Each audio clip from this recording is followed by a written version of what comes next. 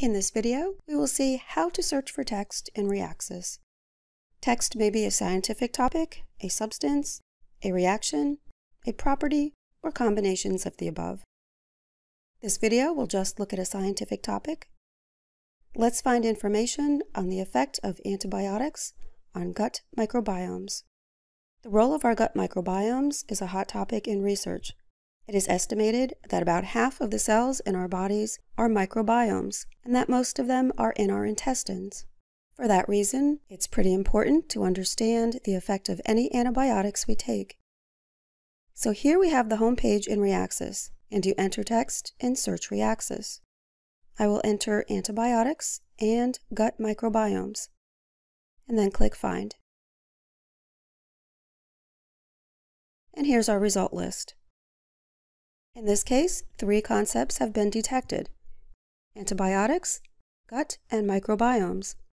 All 3 are searched in the first set of documents. Other options include combinations of some of these concepts.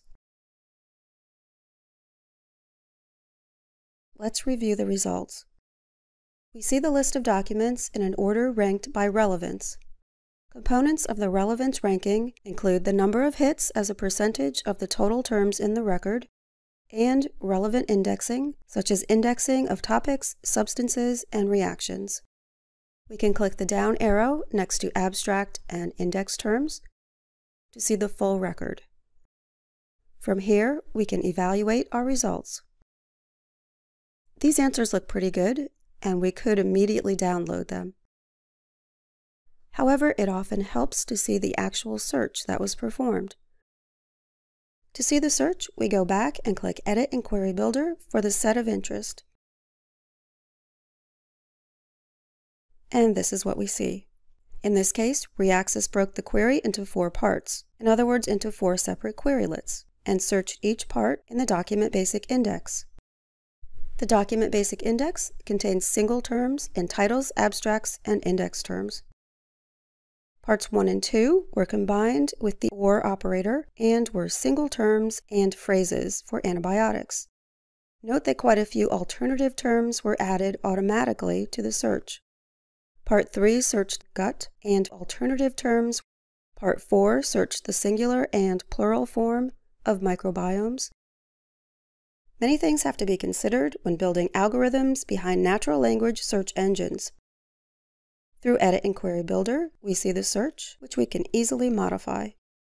That is, narrow or broaden if needed. Let's see how to modify the search. I'm going to change the 3rd box to include intestine as a search term. Note that if we click the down arrow on the left, we see a number of alternatives. If we choose contains, then Reaxys automatically applies left and right truncation to the word stem. In this case, contains, intest, will of course search intestine and intestines, but also searches words such as intestinal and gastrointestinal. Let's also change the bottom box to include terms such as microbiomes and microbiota, and so forth. By adding these terms, we are broadening our search.